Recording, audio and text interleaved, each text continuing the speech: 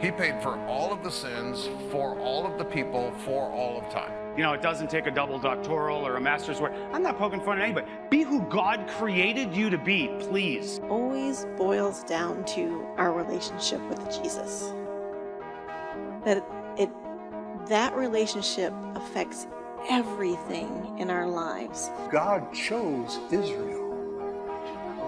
Our founding fathers chose God. Be a doer of the word, because faith without works is dead. For real. That's religion. That's knowledge. That's intellect. You need to go out there and engage with your world and own your liberty. Well, Pastor Bob was apologizing for taking so long, but really all I need to do is summarize what's been said from the beginning today, because seriously, I think every point that I've got has been touched on in one way or another. So I don't know about you, but I'm just celebrating that we're hearing from the Holy Spirit. And I'm celebrating that He has one message, one clear message, and He wants you to get it. So I'm not big on titles, but Mitchell's always asking me for titles, so I have a title for this message, but I couldn't decide between two, so I put them together. So I'm calling this, I don't know what he'll put on the video, but I'm calling this Matters of the Heart, or The Heart Matters. Thank you. Make a note over here on that. Many of you have heard my teaching on spirit, soul, and body. And I teach a lot on spirit, soul, and body because spirit, soul, and body is one of the main things that unlocked the scriptures for me. It was a key for me. If you're just reading it in your mind and you don't understand that you are a spirit, you have a soul, and you live in a body, you're missing a lot of what the Bible's talking about, because it's talking about your body at times, it's talking about your soul at times, it's talking about your spirit at times. But I'm talking about the heart today. So what's the heart?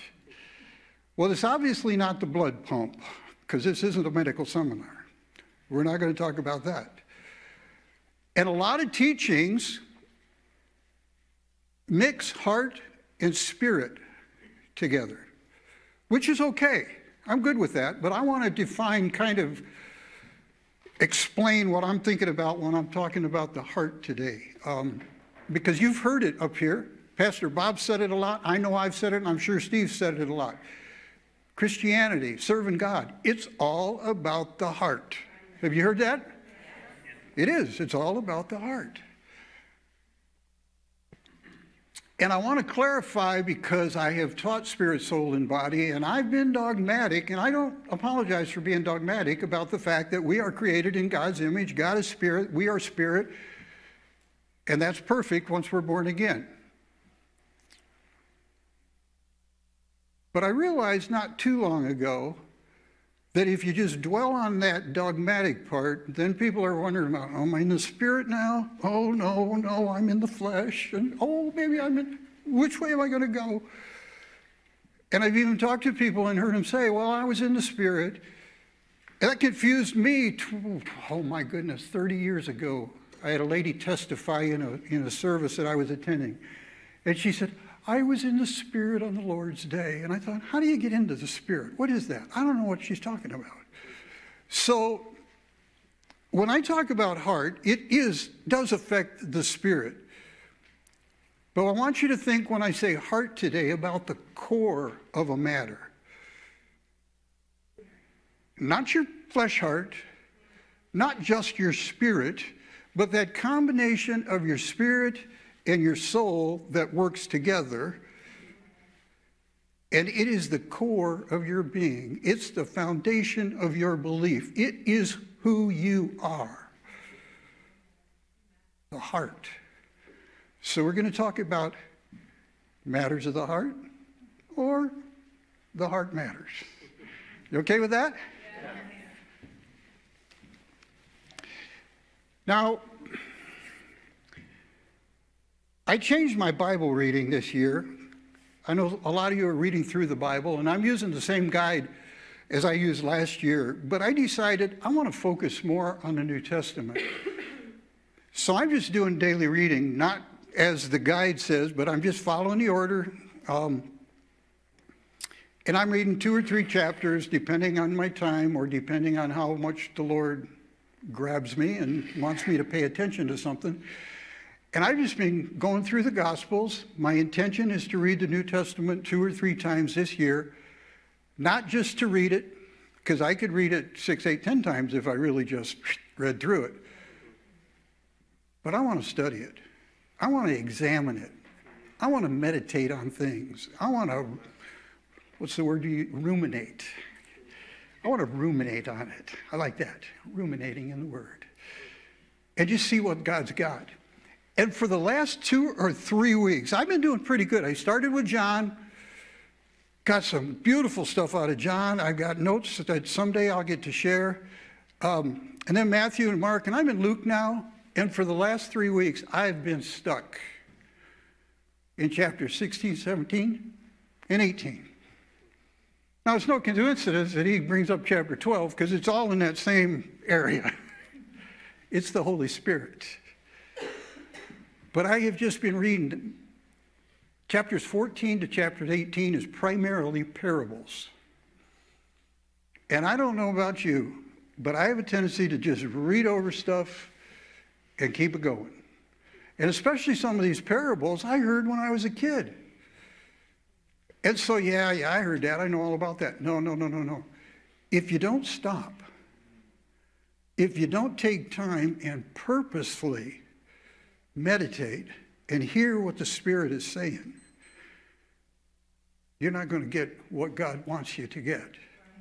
Now, I've picked out, 3 or 4 parables that, to me, they tie together. And there's one common theme. And actually, there's one common theme in all of them. And I don't have time to dig in. You'll notice I teach differently than Pastor Steve. Bob teaches differently than Pastor Steve, which is a good thing.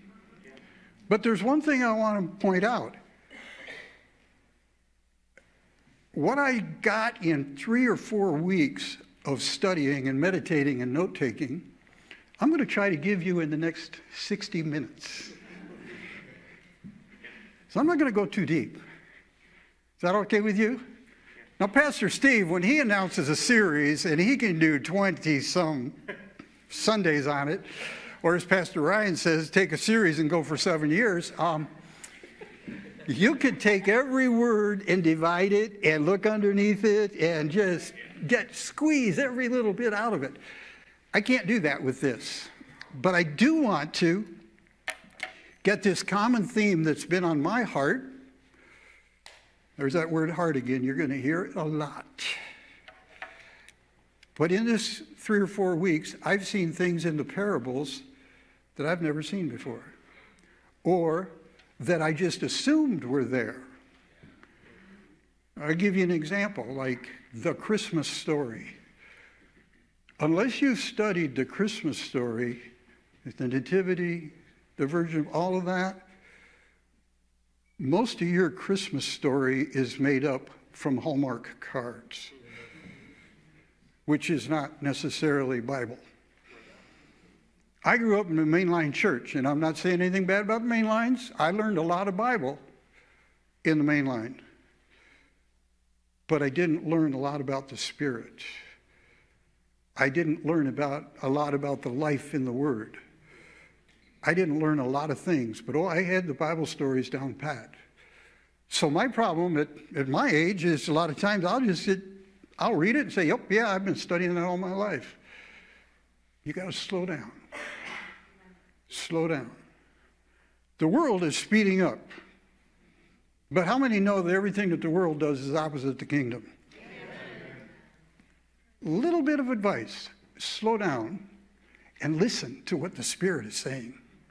Because the Spirit, I don't want to say that. I was going to say that the Spirit's talking more than ever, but he doesn't change. He's always been talking. But we're reaching a day and an age where it behooves us to hear what the Spirit is saying. It's a matter of life and death. Might not like it being put that bluntly, but it's the truth. It's a matter of life and death. The first parable I want to talk about is in Luke 18. If I could see verse 9, please, Hope. It's about the Pharisee and the tax collector. How many know that parable? Got it down pat, right? Pharisee, he's up there bragging on what he's doing. I had always seen him lording it over everybody else. And there are places in Scripture where it says the Pharisees stood on the street corners and made a show of their giving and all of that. But this parable, I saw something that really caught my eye. It says he spake this parable unto certain which trusted in themselves that they were righteous and despised others. Now that fits a Pharisee to a T. They were self-righteous. They had the law. They had studied the law, but they had also interpreted the law to their benefit. They manipulated the law to make it easier to follow. And they thought they were good because of who they were. They thought they had a righteousness, but it was not a righteousness of God. It was all self-righteousness. Verse 9 or 10, please. It says, 2 men went up to the temple to pray. The one a Pharisee, the other a publican. Publican, tax collector. That's a good enough definition, probably. Tax collector. Y'all got a mental image? I knew an IRS agent one time. He's a very nice man, but his job, whew. So we get this mental image of a tax collector. They're scoundrels. They're taking more than their fair share. They're getting rich off the backs of people. So we got the Pharisee who's self-righteous and a publican. And in verse 11 it says, the Pharisee stood and prayed thus with himself. And when I was reading that, I did a head jerk. It's like, what? He wasn't praying out loud. Do you see that there or not? Or am I the only one? He prayed with himself. God, I thank thee. I thank thee that I am not as other men are. And then he gives a list: extortioners, unjust, adulterers, or even this publican. He was reasoning with God. He was praying. And I'm saying he was praying silently.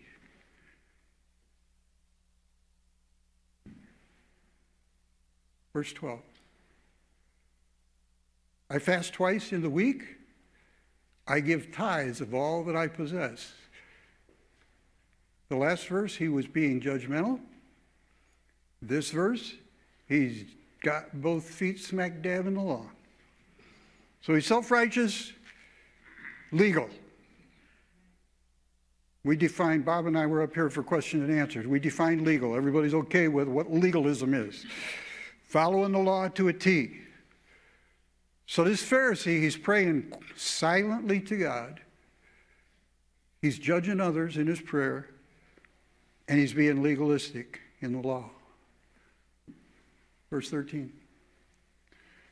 And the publican, standing afar off, would not lift up so much as his eyes unto heaven, but smote upon his breast, saying, God be merciful to me, a sinner.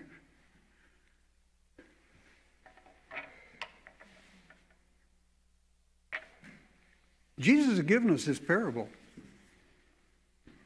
And he's explaining how the Father hears our prayers.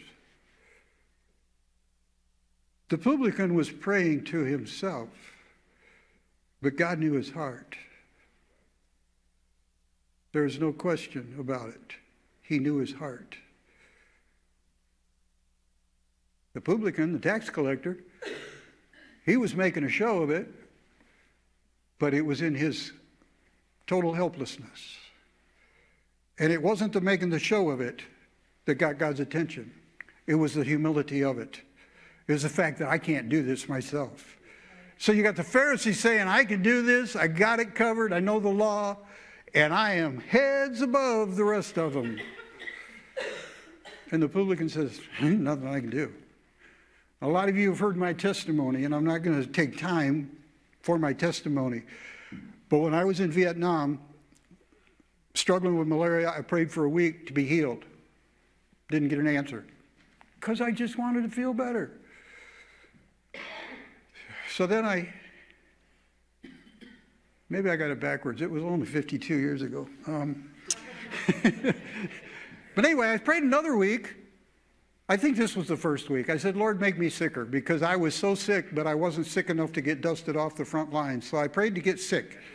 That's what it was. I prayed for a week, and I didn't get sicker.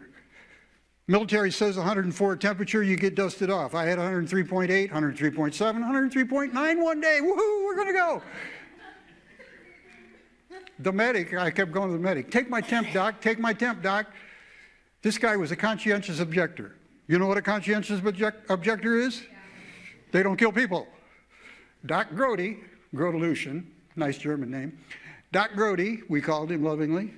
He says, Harvey, if you ask me to take your temperature one more time, I'm going to kill you. You're a conscientious objector. So anyway, that prayer didn't work. Then I prayed to be healed. Another week, nothing. Absolutely nothing. Because my prayer was wrong. It's just selfish. I just wanted to feel better. And I wasn't too much different than that publican when I finally said, God, I don't know how to pray. But I do know one thing. I know that you gave me a free will. And I only want to do one thing with my free will. And that is to make your will my will. That fast, I felt a hug from behind, a literal hug. And I was afraid to look around. God healed me of malaria. God set me free. I got a super dose of the love of God. Just that fast. Because it's a matter of the heart. It's the heart. It's not the prayer. It's not the words. It's the condition of the heart. That publican was in error on many items. But I was reminded while I was studying that, 2 Corinthians 10:12, which you don't have, but don't worry, Hope. I'm just going to read it real quick. Andrew Womack quotes this an awful lot. It says, "For we dare not make ourselves of the number or compare ourselves with some that commend themselves, but they measuring themselves by themselves and comparing themselves among themselves," are you following that? "Are not wise." So, beloved, if you're comparing yourself to others, that's not wise. That's not wise. It's the Bible. That's not wise. You see, it's a condition of the heart. The Pharisee was proud and self-righteous, and the tax collector was humble, acknowledging his helplessness. And then I went over to Luke 16, and I'm not going to teach on this parable, but I'm only going to mention it because it leads right up to where I want to go in the next parable, or in the next section. But in Luke 16, verses 1 through 13, which you also don't have, Hope, that's, if you remember, the rich man, and he had a manager, and he found out that the manager wasn't doing his job, and he was going to let him go. And so the manager, he thought, what can I do? I don't want to dig ditches. I'm too proud to beg. I got to do something for me for the future. So he goes to the creditors and he adjusts the bill. course, they're happy. And now he's got people indebted to him. And I've struggled with this, and I'm not teaching on it for two reasons. One, it takes too long. I think I got a grasp on it, but I'm not even going to try to do it in this time frame. But see, the rich man commended the dishonest manager for at least thinking ahead and using the world's riches to make a better future for himself. Oh, there's silence in here. And that silence is deafening.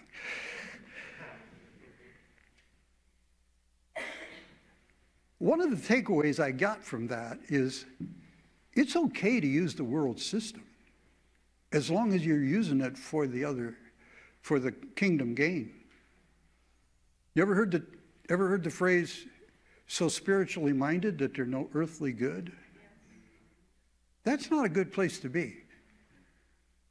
Yes, it's all a matter of the heart, but if you can't use the worldly system, first place, you want to get real basic. Unless the Lord brings the food by a raven, you're going to starve because the world system's got the food. Am I right? We got to use it. We got to use it wisely, but we've got to use it. But that's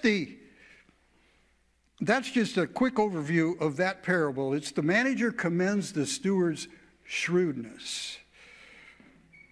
And that leads right into, and that's why I wanted to bring that up, it leads right into faithfulness. Faithfulness. In Luke 16, verse 10, says that he that is faithful in that which is least is faithful also in much. And he that is unjust in the least is unjust also in much.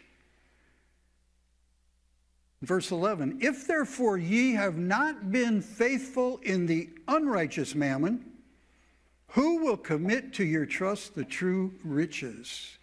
Now we're back to that unrighteous mammon. We're back to the world system. We live in a fallen world. We cannot divorce ourselves from the fallen world if we're going to function and be any good. I mean, there's people in history that have just taken what they needed and gone to the hills and found a cave. Wait for the Lord's return. How's that working for them? It won't work for us. We're to occupy until he comes. We got a job to do. The harvest is ripe. There aren't that many workers. Beloved, we got work to do. And God's going to give us everything and everybody we need to do it. That's a promise. Hallelujah.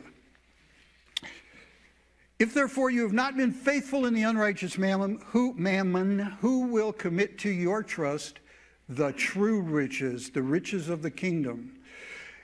And if you have not been faithful in that which is another man's, who shall give you that which is your own? And I wish I didn't have to, but I'll point it out.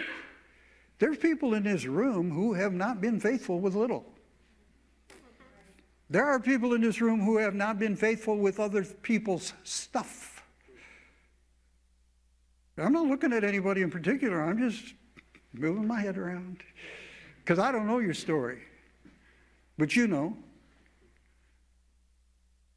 and the Lord knows. And that's important. We talk about the Lord knows our every thought. But do we really believe it? Do we really consider it? When we cop that attitude, or when we pop off to somebody, I thought I was making a joke a week ago. I had to apologize to my sister and make sure she had no offense. We got to guard our hearts. We got to guard our words. The time is short. I'm going to get to that a little bit later. I got time. So verses 10, 11, and 12, talking about faithfulness, goes right into verse 13. It says, no servant can serve two masters, for either he will hate the one and love the other, or else he will hold to one and despise the other. You cannot serve God and mammon.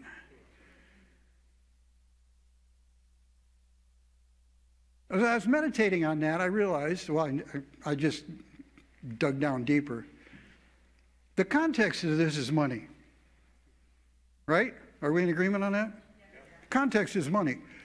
But this is not limited to money.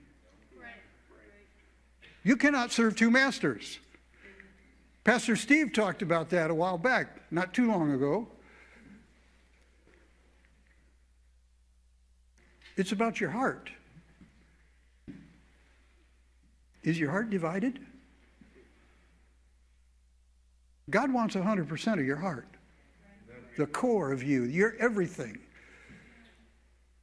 You may be satisfied thinking you're doing good with 99% of your heart to God and 1% to whatever. You fill in the blank.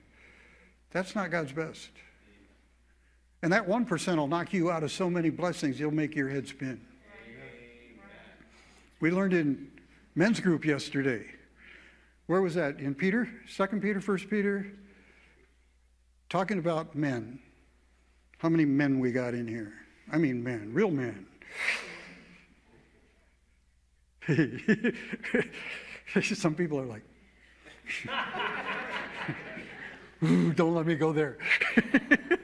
I purpose to be careful today and not do anything to put YouTube in jeopardy or Beloved Church in jeopardy with YouTube or however you want to say it. So I'm going to behave. But we learned that men, if you're not treating your wife with honor and respect, that, you got your seatbelt on? That will hinder your prayers. It doesn't say prayers for your wife. It says your prayers. You don't treat your wife right, you're blocking your prayers to heaven. Does that sound harsh? It's Bible. It's Bible. It's not me. It's Bible.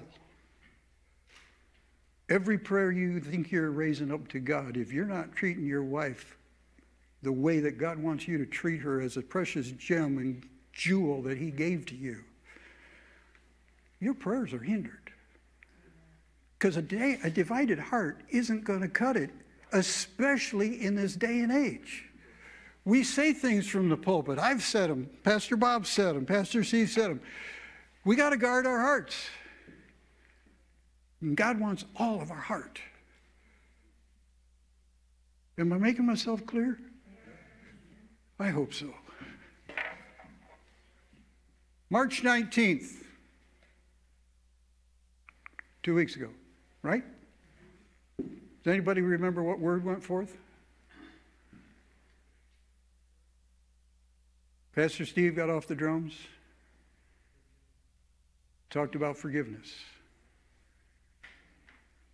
Right? Yeah, that was just 2 weeks ago. That was a word from God. That was the Lord speaking through our pastor. And everybody that was here that day had an opportunity to do whatever it took to make your heart right in regards to other people. If there was any ought, or if you needed forgiveness or wanted to give forgiveness, you had an opportunity. I didn't see everybody doing it. So I'm assuming that that there was a certain amount that are okay with God. But I'm bringing it up because we can't serve two masters. We can't serve God with only part of our heart. We have to get our hearts healed. We have to get our heart solid with God. And in this day and age, I cannot emphasize it enough. because we are in a day like nobody has ever seen. And I'm not going to go off on the political situation for maybe another 15 minutes. Because that's coming. It's in my notes. But just give you an idea what's coming. But see, it's a matter of the heart. It's a matter of the heart. And there's nothing that I can preach. There's nothing that Pastor Bob can preach. There's nothing that anybody can say to you that'll make that right. The only way you're going to get your heart right is spend time with the Father. Now, this subject, yes, it has been heavy on my heart. And I'm not playing games with the word. I mean, God's been dealing with my heart. Remember at Christmas time, I testified that the Lord really gave me something that healed my heart in regard to my wife going home early. And I thought I had it healed. I really thought I was doing good after Christmas. I mean, grief is a stinking, it's terrible. Some people handle it better than others. I have not handled it the best. And at the risk of being a Pharisee and judging myself with others, I've handled it better than some, but not as good as I could have. But I thought Christmas, man, I'm really happy. God, thank you for that healing. And then I testified again that when I was in Kenya, the Lord healed something in my heart that I didn't even know needed healing. And he set me free. And you think, well, how did you know it? I mean, if you had something wrong on your body, like a tumor or something, and you got healed of it and it fell off, you'd say, oh, hallelujah, I'm healed. This was in my heart. But I knew that I knew that I knew there was not a bit of doubt. And God spoke to me. He said, that part of you that you thought was dead, I am restoring. I'm giving it new life. You wonder why I've been walking around a little, I'm still dealing with it. That was such a monumental healing in my heart. And if there's anybody in this room from hearing my testimony that could reach that same place in your heart, I pray that for you. Because that's what God wants for you. I'd be agreeing with God when I prayed that. Because he wants your whole heart. Divided hearts don't count in this battle. And it's going to get worse before it gets better. But it will get better.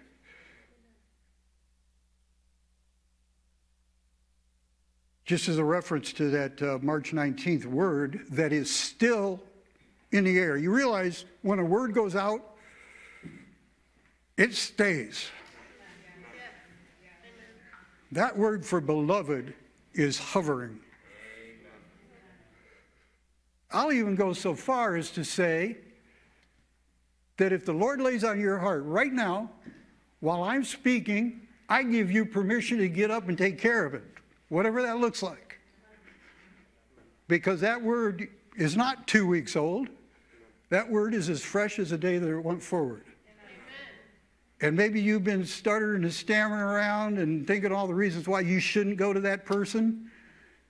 And if the Lord touches you during this service, I don't care about order. I don't care about anything.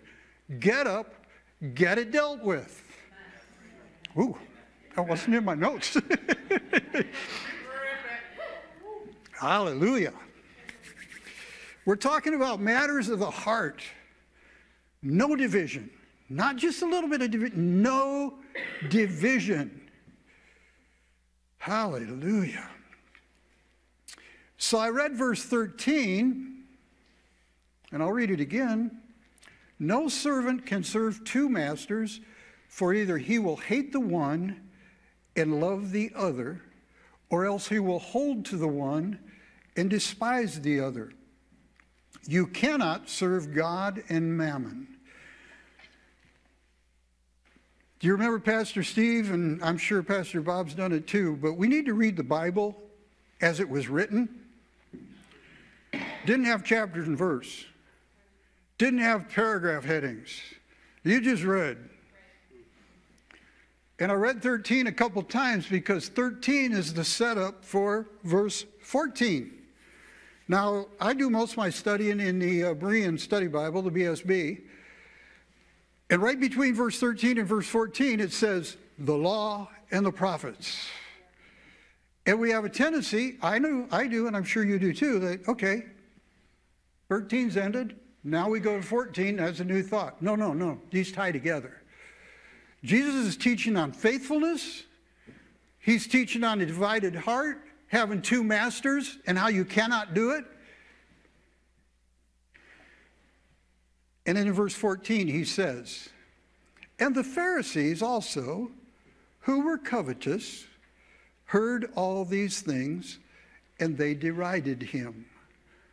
Jesus is talking to the multitude. I don't know how many thousand were there, but there was a group of Pharisees, and there was everything. Unbelievers, believers, disciples. Jesus had more than 12 disciples, you know. We got 12 in the inner core, the staff. But there were hundreds, thousands of disciples in his 3.5 years of ministry. They were all there. And then Jesus talks about serving two masters. And he calls out the Pharisees in the crowd. And the Pharisees also, who were covetous. BSB says, who were lovers of money. That's why they tie together, because Jesus builds that faithfulness idea up, and then he talks about two masters. You can't love money and love God. And then, oh yeah, by the way, Pharisees, talking to you. They heard all these things, and they derided him. They didn't like it. They didn't like it. I don't know what all their derision involved. We can only speculate. Maybe Pastor Bob, with his BLT and his comic book way of interpreting the Bible, maybe he could give us an example of derision. He's looking it up right now. He's looking it up. It wasn't good, I'll tell you that. But like I said, I'm not doing a series, so I can't examine every word for you. You want to know what derision means? Do what Bob's doing. Look it up. That's your homework. And he said unto them. Now, you could read that and say he said to the crowd he was talking to, but I put in parentheses here to remind myself, I believe he said this to the Pharisees. He knew their hearts. He knew who they were. He could go, right, you're a Pharisee, you're a Pharisee. Oh, you're over there, you're a Pharisee. Yep. Because it's a matter of the heart. And he said unto them, the Pharisees, yea, are they which justify yourselves before men. But God knoweth your hearts. There it is again.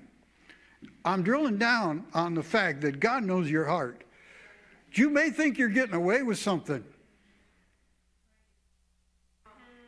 You aren't. You aren't. I don't know how to say it more clearly. You aren't getting away with anything. I don't care if you do it in your bedroom with the lights out. You aren't getting away with it because God knows your heart. Did I make myself clear? But God knoweth your hearts. For that which is highly esteemed among men is abomination in the sight of God.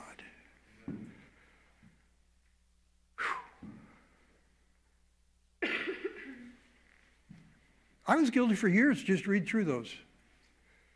And man, these last 3-4 weeks, just sitting there and just letting the Holy Spirit just download. I had one morning, I told Pastor Steve about it. I don't know if I told anybody else. I've got this rocking chair. It's an antique wood rocking chair that I bought for my bride on our first anniversary. Well, this was a few years ago because we were married almost 51 years. I bought it at an auction in Mendota, Illinois for $13. And it was old when we bought it. And it's 50 plus years older now. Those of you in the Grace Group, you know what I'm talking about because that's my seat in Grace Group. I sit in that chair for Grace Group, and I sit in that chair in the morning. When I get up, I have communion, and then I spend time with the Lord. And I'm going to tell you this, not to brag on myself or flaunt anything. I'm just telling you, it keeps getting better and better and better. I have been doing this for over a year now, since I've been single for over a year now. And there's some mornings where it's like, okay, I did my thing. I sat down, I read the Bible. But honestly, did I feel? That's a word I'm not supposed to use, but did I sense the presence of God? There's days I didn't. But then there's other days where I get in the Word and the Lord would just start ministering things.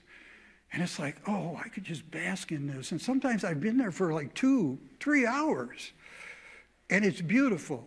You say, well, yeah, you don't have to go to work. Well, yeah, I am blessed. I am blessed. I've worked hard all my life. God gave us a sabbatical.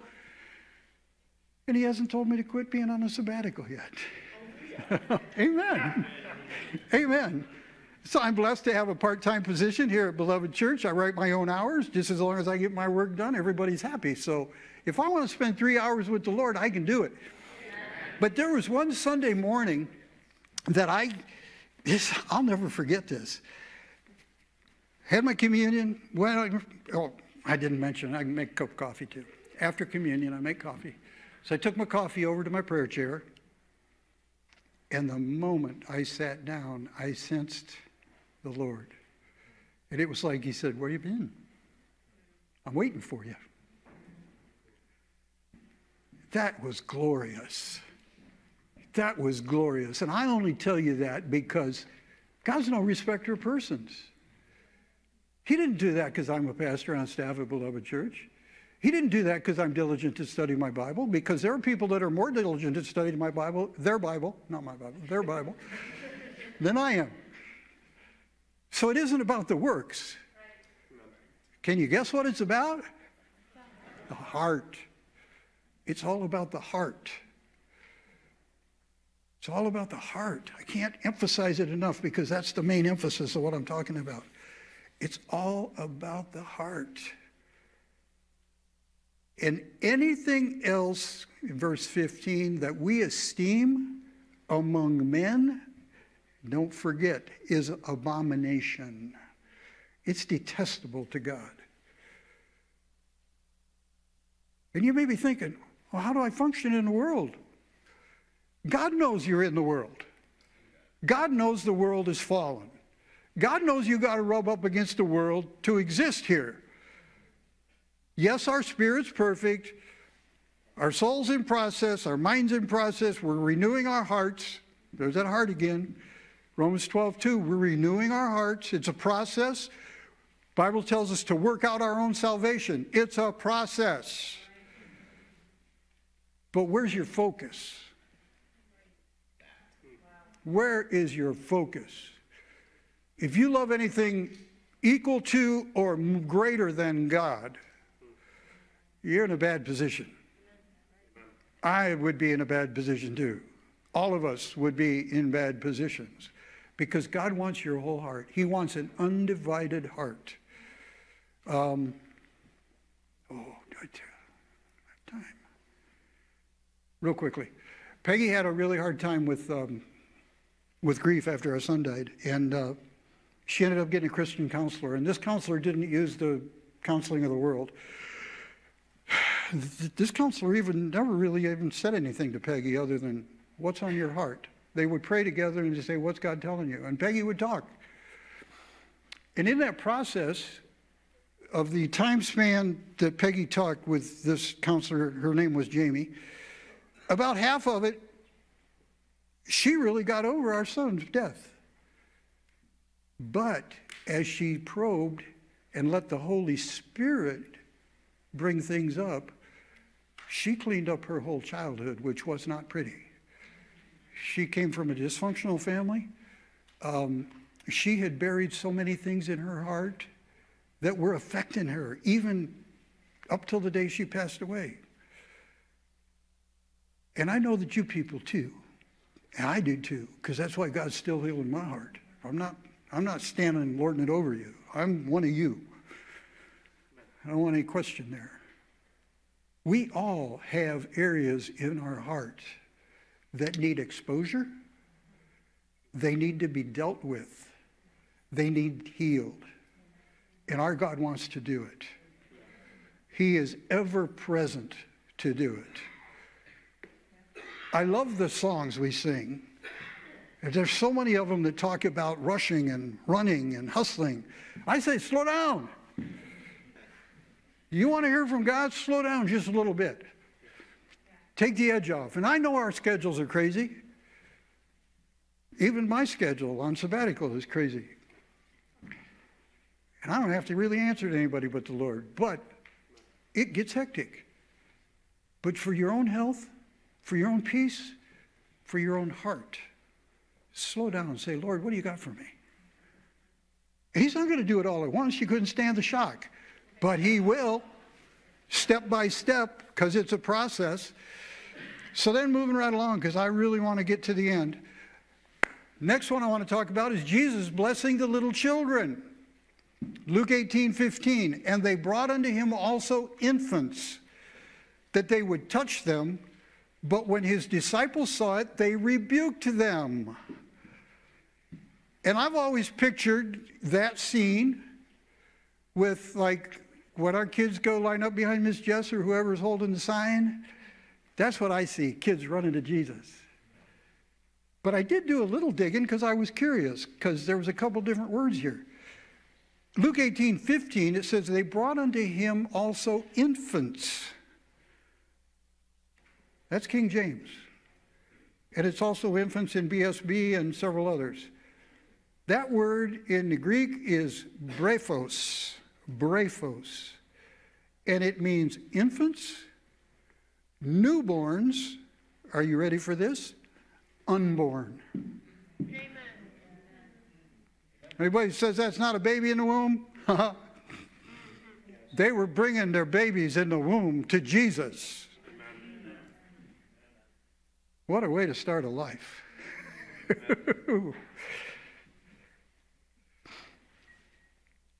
But Jesus called unto them and said, suffer the little children to come unto me, and forbid them not, for of such is the kingdom of God.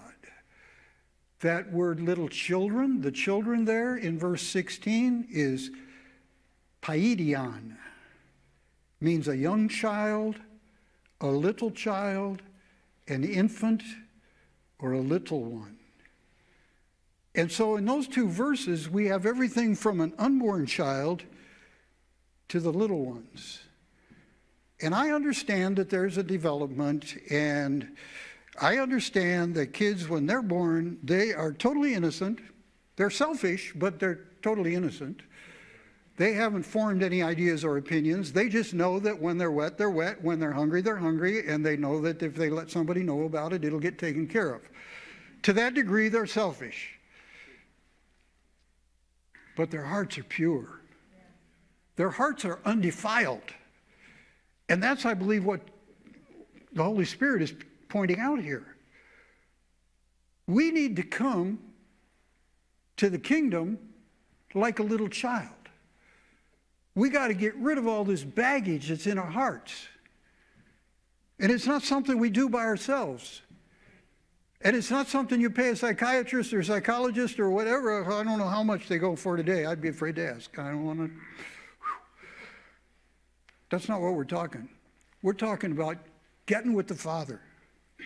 Letting the Holy Spirit do a work in you. Letting the Holy Spirit heal you in areas that you may not even know are broken. In this day and age, it is vital. If you're going to survive what's to come, you need to get it right. I need to get it right. We need to get it right, individually and corporately. That's why, did I mention that for exhortation and word on the 19th to forgive, it's still active? It's still hovering around here. It's still hovering around here, and it is a word for now. So a little child is innocent, trusting, naive, accepting, and dependent. We need to go to God in an innocence, trusting Him in his word. We need to be naive. Whatever you say, Lord. Okay. Don't worry about what I thought before or what happened the other day. I'm just coming to you an open slate, accepting whatever the Holy Spirit says, accept it. It's the word. And dependent. The Lord is my shepherd.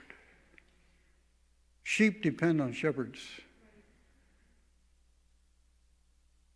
I've never read a story about an actual animal, sheep, being rebellious. They're followers. That's their nature. They're followers. Oh, they may wander a little bit, but rebellion's not in them. Oh, maybe a goat? Yeah. That's why Jesus talks about sheep and goats. But sheep are followers. We need to be followers. See, it's a matter of the heart. Oh, this is going to work out perfect. That clock is cooperating. So then we move to Luke 17. And my subtitle or paragraph title says, The Coming of the Kingdom. I told you we were going to get to it. We're coming into a new age, saints. Amen. Now, maybe you've not bought into all that's going on. Maybe you've just, well, I'm spiritual. I don't watch the news. What's going to happen is going to happen. Well, you're right. What's going to happen is going to happen. But get on board. Wake up. They don't call it the Great Awakening for nothing. And it's happening all over. I talked to a man the other night. 2 nights ago he called me. He works with the Native Indians up in northern Minnesota, North Dakota. He just helped another ministry with he wouldn't call it a revival. He said it was not a revival. It was more of an awakening. And on a Native American reservation, they had a weekend meeting, 2,500 in attendance, and over 200 decisions for Christ. Amen. That's power. Yes. It's happening. You've all heard of Asbury. Yes. And there's a whole list that goes under that name because it's happening everywhere. But I was curious what the Lord was saying in Luke, because there's a whole section here on these days that we are entering into. And in Luke 17:20 it says, And when he was demanded of the Pharisees when the kingdom of God should come, he answered them and said, The kingdom of God cometh not with observation.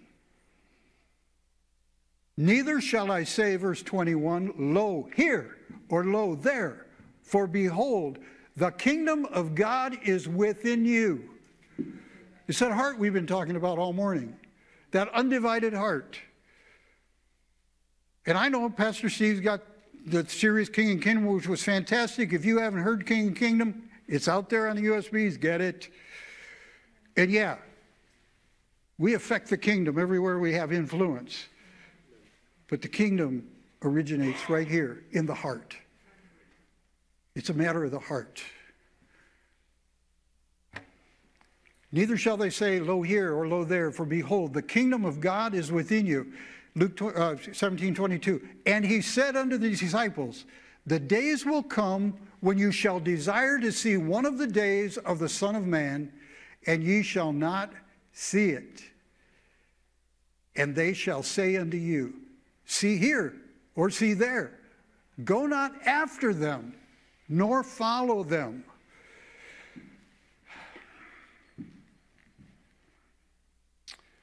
If there's an outpouring, let's just use Freeport for an example. Takes faith, but Freeport.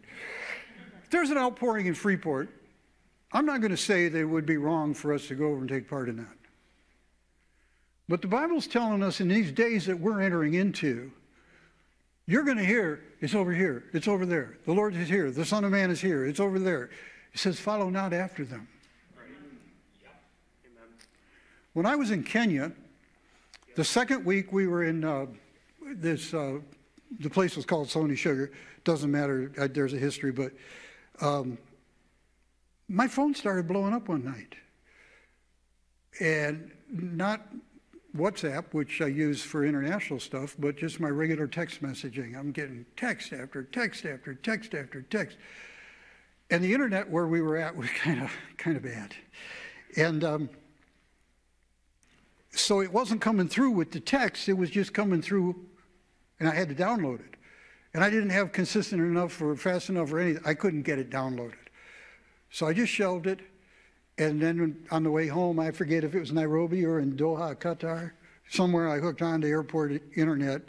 And I started downloading these, there had to be 12 or 15 texts.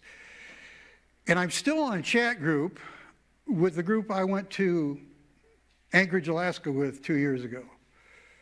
And one of the members of that group was going to Asbury. And everybody's like, oh, you're so fortunate, you're so blessed. And it just, like this is the greatest thing. Did I not read? Do not go after them, nor follow them. Now, am I saying that Asbury wasn't the real thing? No, I'm sure it was. But chasing around isn't going to do anything but feed yourself. You want an experience. I know too many Christians that are professional conference goers. Like they can't get satisfied. Ain't got no satisfaction in a Sunday church. I ain't going to the local body. I'm going to the big one where so-and-so's at. And then when we're done there, we're going over here. If I could make a judgment, they're no earthly good. Because just back while I was talking about that Mac Hammond book, you want to prosper? Plug in. Plug in. It's a matter of the heart. It's a matter of the heart.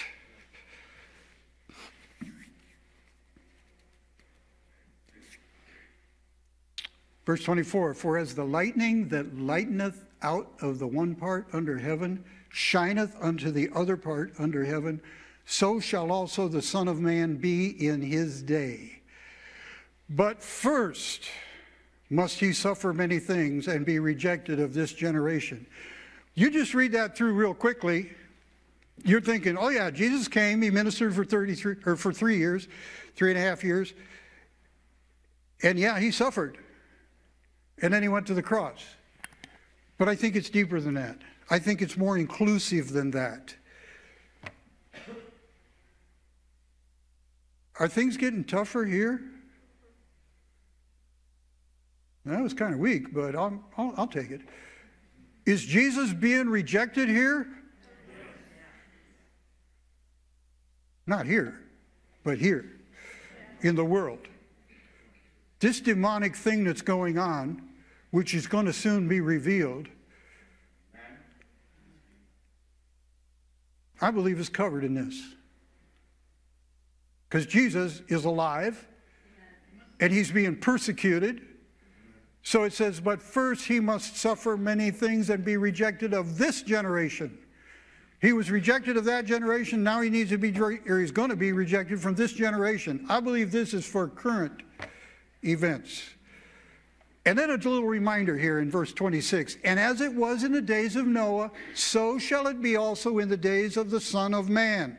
We're entering into the days of the Son of Man. They did eat, they drank, they married wives, they were given in marriage, until that day that Noah entered into the ark and the flood came and destroyed them all.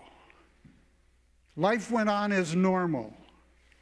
We can say that for ourselves. And some, I'm not going to say some of us, I'm going to say some, not only ate and drank and married and were given in marriage, they locked themselves in their house, they wore a diaper on their face, they went and got a mandated procedure that I don't know what they call it.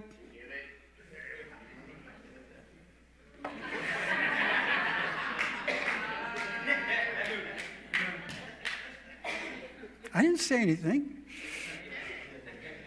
Great awakening. Not being woke, but the great awakening. Wake up. The Spirit's saying, wake up, look at the signs. I believe it's in Matthew, he says, you can tell when it's going to rain. Why can't you tell the signs of the times? We are in those days, brothers and sisters. We're in those days. Likewise, also, as it was in the days of Lot, they did eat, they drank, they bought, they sold, they planted, they built it. But the same day that Lot went out of Sodom, it rained fire and brimstone from heaven and destroyed them all. Even thus shall it be in the days when the Son of Man is revealed. We're in that day. It's being revealed. Great awakening. And in that day, he which shall be upon the housetop and his stuff in the house, let him not come down to take it away. And he that is in the field, let him likewise not return back. And I put a note in there for myself. Where's your heart? You going to turn back and get your stuff? You're going to run out to the garage and make sure your things are in order? At the Lord's return, we better be ready. And if we're eating and drinking and being merry and being married and going on and on and on and on, and not paying any attention to the signs, and letting our heart be divided with the stuff that we're doing now,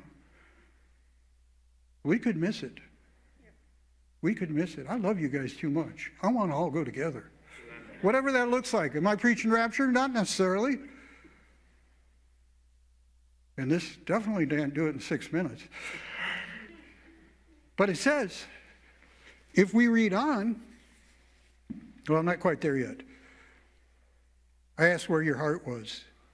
Luke 32. Remember Lot's wife. Why did she turn back? Was she just interested to see what fire and brimstone looked like? I don't think so. I think her heart was in Sodom. She might have got to go with her man because they were covenant partners, but I don't think her heart was there. That's why she looked back. And if you don't know the rest of the story, look it up. Whosoever shall seek to save his life shall lose it, and whosoever shall lose his life shall preserve it. Where is your heart? Is it surrendered to God? That's the question. Now, Luke 17:34-37, I'm not going to read it. I tripped you up, Hope. That's all right. Because those are the scriptures that a lot of people base rapture theories on. And I'm not even going there. I'm not saying what I believe. You've heard some of it from this pulpit, and I want to get to this last part that God put on my heart in 4 minutes. And it's something that has been a constant word in this church, in this body. The Lord used me one day to say pretty much this. Ryan talked about it this morning. Josiah talked about it. Isaiah 41:10. Fear thou not. I'll just let you think on that for just a minute. Fear thou not, for I am with thee. Be not dismayed, for I am thy God. I will strengthen thee, yea, I will help thee, yea, I will uphold thee with the right hand of my righteousness. Fear thou not. We know that the Bible tells us 365 times to fear not. I remember the day that Steve called me out of that seat right back there and said, Pastor Craig, you got a word for us. And I'm like, I do. And I came up and the Lord spoke, fear not. And it's been said many times. This isn't an original thought, but it's like the exhortation to forgive. It's a now word. It's a now word. Fear not. But I did do a little looking at this right hand of my righteousness, because our grace group is studying the awesomeness of God and just how to reverence and fear God, because I want to do it more and more and more and more. And everybody I'm associated with, I want them to do it with me more and more and more and more. But I looked up in Isaiah 40:12, It's either 40 and 12 or 41. Where's 40:12? You got 40:12? Oh, thank you, because I can't find it. Who hath measured the waters in the hollow of his hand? He's with us with his hand. Don't think hand. It says he measures the waters. He doesn't say he measures the water by dipping his hand. He holds the waters of the universe in his hand. Can you picture that? That's the God we serve. In the hollow of his hand. That's right here. Nothing's spilling out. All the waters of every ocean, all the waters of every river, all the waters that are under the earth, all the waters that are above the earth, our God holds them in his hand.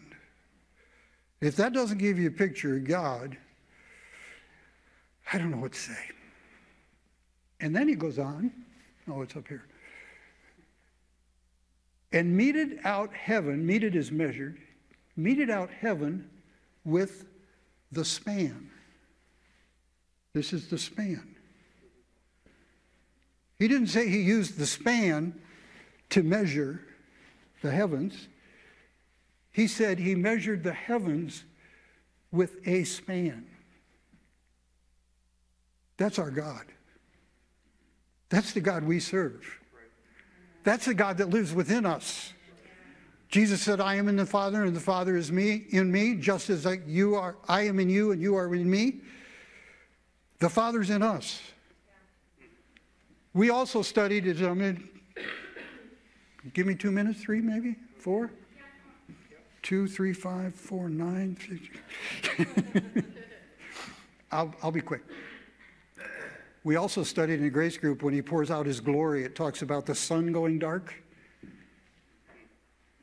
I shared this yesterday, but I think it fits. I always thought like the sun, at some point, like a light switch, is going to go off. Anybody think that? You don't have to show your hands, but I'll bet you somebody's nodding. No, when the glory of God comes, it is going to be so brilliant and so bright. It's like if we were here at midnight, curtains pulled, blocked out those windows so we don't get any street light, turned out the lights, and I had this little pen light flashlight in total darkness. It would appear really quite bright, correct? But if I had that same little pen light flashlight right here under these spotlights and these house lights, it's going to like, is that on? Right? I saw the other night when we were studying, I really believe it's the Holy Spirit giving me a revelation. When the glory of God comes, the brilliance of the glory of God is going to make the sun appear as though it was dark. Just overwhelmed by the glory of God. And why do I say that? Because that glory is in you. That glory is in me. Why don't we live the life God has wanted us to live? That's just something to think about. Say aloud. So, I want to finish here. There's 3 verses. So I will uphold thee with the right hand of my righteousness. Verse 11. Behold, all they that were incensed against thee shall be ashamed and confounded. They shall be as nothing, and they that strive with thee shall perish. This is a prophetic utterance from Isaiah. He's telling us of days to come, things to come. Anybody got anybody or anything contending with you? It's going to come to nothing. Amen. Now, you don't have to be a scholar to figure out what nothing means. Just separate the 2 words. It's a compound word. No thing. No thing. No thing will come against you. Kind of ties in with that fear not, doesn't it? And they that strive with thee shall perish. Verse 12, thou shalt seek them, those that contend with you, and shall not find them. because they're like no thing. When I was thinking about this, I don't watch many movies, but I've seen enough previews and trailers and stuff to know that some of the sci-fi stuff, they use the ray guns and and there's always a pile of ashes or a little bit of smoke, right? Am I right? Yes. Okay, because I don't watch movies, so I'm just kind of guessing. This says no thing. No pile of ash, no smoke rising. Your enemies are going to be gone. Amen. Gone. Thou shalt seek them and shalt not find them, even them that contended with thee. They that war against thee shall be as nothing, and as a thing of naught. Naught is the same as nothing. No thing, as though it never were. And verse 13, I'm going to close with, for I, the Lord thy God, will hold thy right hand, saying unto thee, fear not, I will help thee. Tabitha, would you help me? Yes. Come up here, please. Give me your hand. Okay, thank you. You did that very well. Now, you can go back to your seat. Okay. You see what I did? Right hand. Right hand. I helped her. God's right hand. Holding all the water of the world in the hollow of his hand. God's right hand that measured, not measures, measured one time the heavens. He's going to hold you by the hand. Fear not. Fear not. Yes, I agree. Love is a big deal. Love is a part of it. Love is all of it. God is love. But he's telling us in this day and age, so many different ways, fear not. Fear not. I'm not the authority in the house on end times and what's going on now. But I got a pretty good handle on it. And I'm not going to predict anything. But let me put it this way. I'm being extra aware in the days and weeks to come. Because whatever all this is going on, and you got to realize that all of this enemy, this is a continued battle from the Garden of Eden that we're seeing worldwide. There's contention, there's all kinds of problems, there's lying, there's deceit, I'm not going into the whole thing. But it's going to come to a head. Now, the thought is that God bringing it all to a head? No, it's part of a plan. God's plan is much bigger than bringing down the cabal, if I can use that word. It's not limited to that, but that is a big part of it. And I believe we're going to see some major steps in this chess game that's being played in the very, very, very near future. So my exhortation to you, brothers and sisters, is get your heart right. It may be a relationship. It may be, maybe you've got a chronic situation in your body, a chronic illness that's contending with you. What did we read about those that contend with us? I don't think it's limited to people. I encourage you to get it dealt with. Get it dealt with once and for all. Stand on the word and go forward in the days and weeks and months to come, so solid that the enemy is going to run the opposite way when he sees you. Amen? Amen. Okay, thank you. Stand up. I would like to bless you.